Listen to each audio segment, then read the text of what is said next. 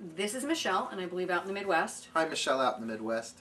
I'd like to know how the following ideas in the Course of Miracles can be incorporated into everyday living as a pagan. For example, prayer, forgiveness, both of which supposedly add to the veil between us and the Holy Spirit. First of all, the Course in Miracles is not a religion. It is a thought training.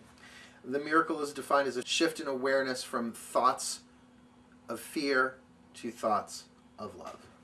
Because really those are the only two emotions we have, are love and fear. And fear is not even an emotion, it's an absence of love. Forgiveness is the alchemy that turns one into the other. Usually forgiveness will turn fear in any of its forms into love. Much the same way as if you want to get rid of a shadow, shine a light into it. Now that's universal. And that's why I love the Course in Miracles, because it's really funny. People said, oh, it's Christianity, but Christians don't find it as Christianity, because there are some pretty radical thoughts, truths, in my estimation, in there that are completely contradictory. If anything, it's closer to Buddhism, but it uses Christian terminology in very unchristian ways. And that's part of the reason I was attracted to it in the first place, because it sort of deconstructed a lot of the things that I was raised with. And I could spend, I do spend hours talking about that. Every Saturday morning from 10:30 to 12:30 at the Silver Broom, we have a Course in Miracles. But as a pagan, I think, and even particularly as a witch, look at it as universal truth. You study it, you practice it, and you understand at the core of it, any problem I'm experiencing, the answer is forgiveness. It doesn't matter the form, the content is the same. Whether I'm having a problem with my health, or I'm having a problem with another person, or I'm having a problem with money, forgiveness is the answer. Because forgiveness addresses the mind, and the benefit of forgiveness goes to the forgiver. When someone's attacking you, and there's a lot in the Course about attack, a lot about attack, all different kinds of attack, that you can have a smile on your face and be thinking attack thoughts, okay? That what that really is, it's a projection of your own shit onto other people. So when you forgive another, you're not even really forgiving them, you're forgiving what you've projected onto them, which is in your own mind. And that's invaluable. After having gone through 2.5 witch wars, that is what made me say, okay, enough candles and rusty nails. I've had enough of this. It just perpetuates. I mean, isn't that the same thing with war?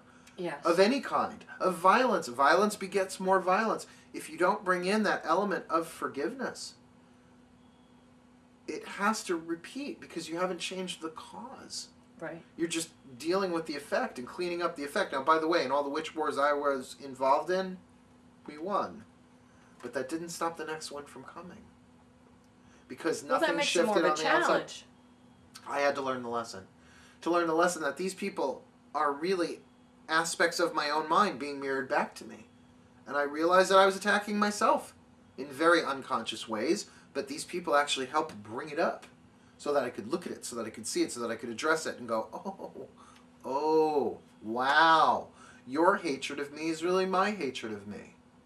And you were fortunate enough to have that happen. And that's because... And to be able to see that. And that's because I picked up the book, The Disappearance of the Universe. Actually, it was handed to me by a witch of ours, an elder witch of ours in our coven. He just handed me the book. She said, you're really going to love this book. And I didn't read it for a week.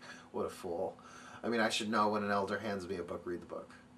And I recommend Disappearance of the Universe by Gary Renard. It's a wonderful book. And it really opened up the Course in Miracles, which I had already done at that point, read the Course in Miracles, but it made me read it again. And I saw that I am 100% responsible for everything that shows up, not consciously, but there's stuff going on inside the mind. And I think that's really where the craft could be headed, is more into psychology. Because if, look, money spells, I got billions of them. Booty call spells? Woo! I could write them off the top of my head. Getting laid's never been an issue for me. But, you know, quantity or quality. I'm currently dating someone of great quality. And it's an amazing relationship. But that wasn't, well, maybe it was the result of a spell initially.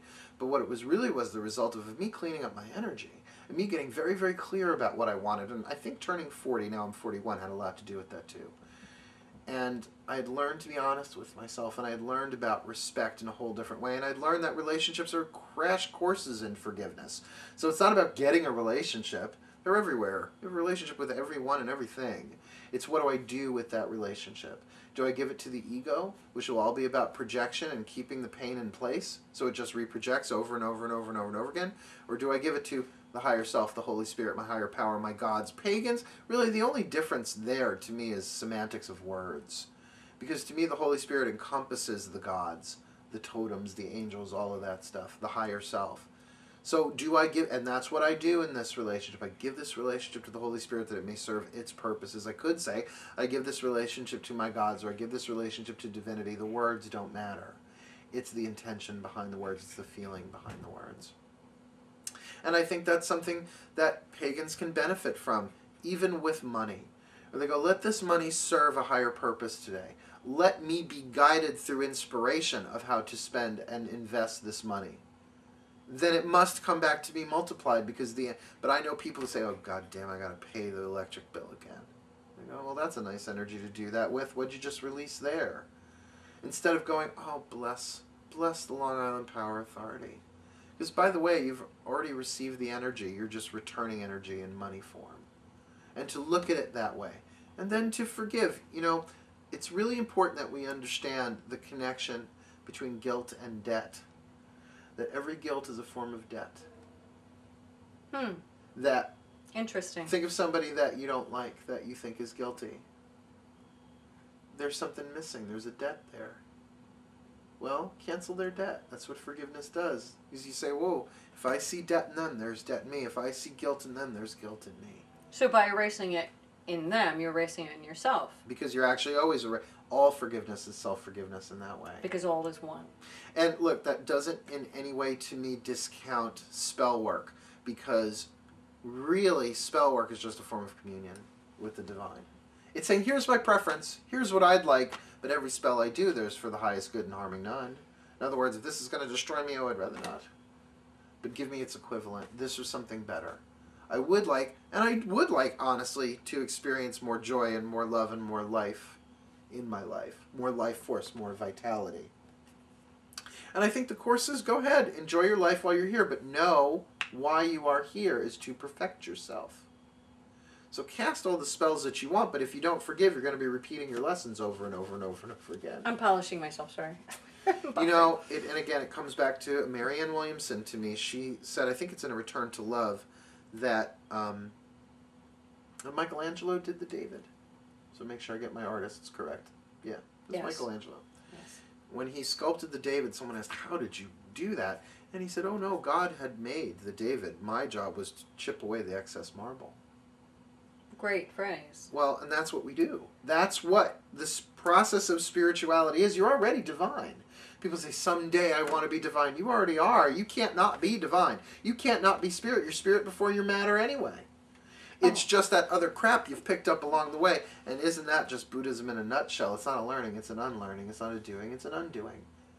And I think if we're really going to put this in a context of the Course in Miracles, you are the Son of God, pure and innocent. All is already forgiven and released, just you haven't caught up to that yet. So the more you forgive others, you are forgiving yourself. And I think without that, that is what blew the glass ceiling off of witchcraft for me, was forgiveness. Because I kept smacking my head against that. I was like, what the, maybe it's the wrong candle color. It wasn't until I got that I wasn't really forgiving, that I was repeating the same lesson over and over and over again. And then once I began forgiving, that ceiling shattered.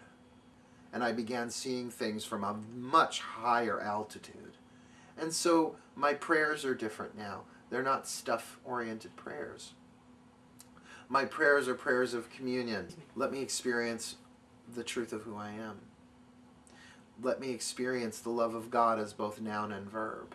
To me, that might very well be at the very core of ancient paganism. It wasn't all about the crops coming in. It was about, I want to experience a unique, organic connection to the divine.